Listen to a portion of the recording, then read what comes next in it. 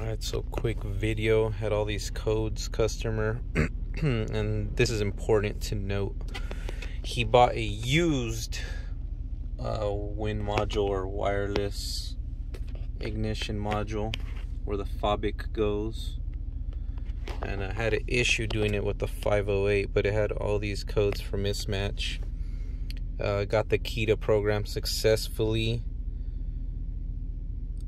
but I still had security light and it would run, so I was kind of worried that it might stop the vehicle from running eventually, which it did. After a few attempts, it wouldn't let it start anymore.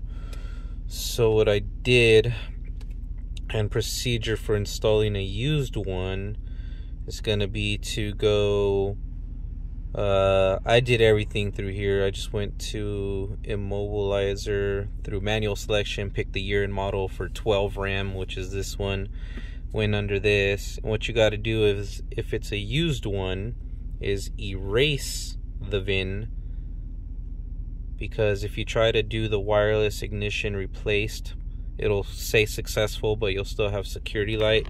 So you have to actually erase the VIN from the wind module.